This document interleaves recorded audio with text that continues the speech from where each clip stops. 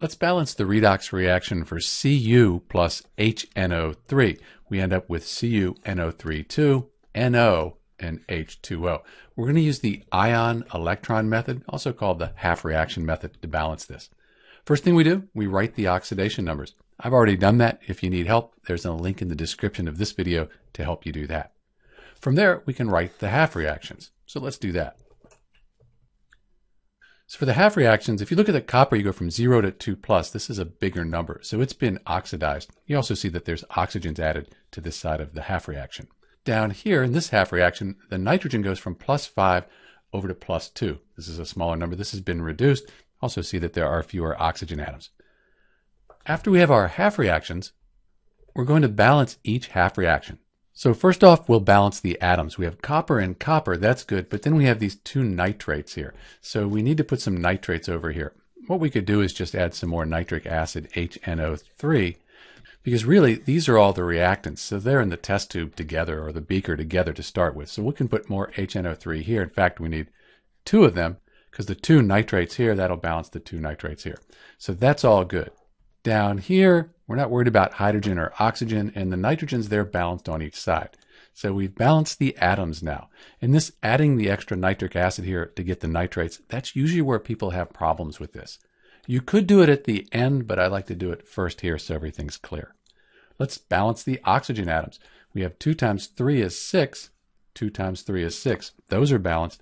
3 here and 1 here. So we're going to add water. 2 water molecules. Now we have 2 times 1, that's 2, plus the 1 here, 3. That balances the 3.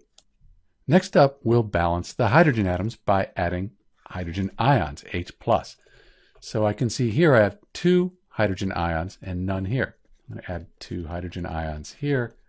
Down here, I have 2 times 2 is 4, and I have 1. So let's add 3 hydrogen ions here. So now the hydrogens are balanced. Finally, we're going to balance charge, the number of electrons. So we're going to add electrons. I have a 2 plus here, so I'll add a 2 minus, 2 electrons. 0 on this side, net charge on here, 0. Here I have 3 plus, let's add 3 electrons.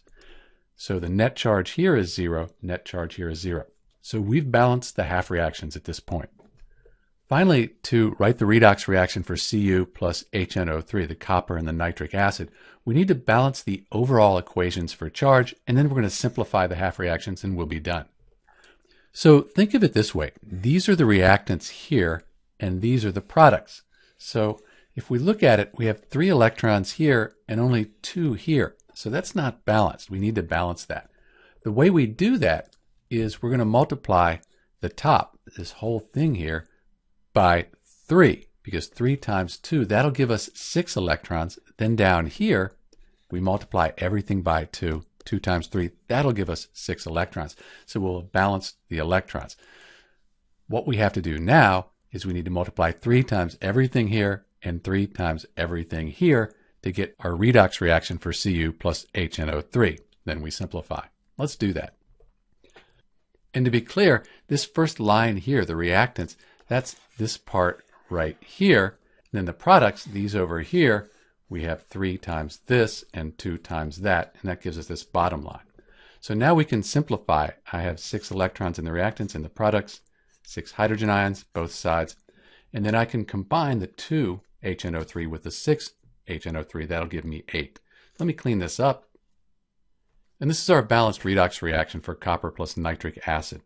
You can see that the charge on this side here is 0. Total charge is 0 here. Charge is balanced, and if you count these atoms up, they're all balanced as well. This is Dr. B with the balanced redox reaction for Cu plus HNO3. Thanks for watching.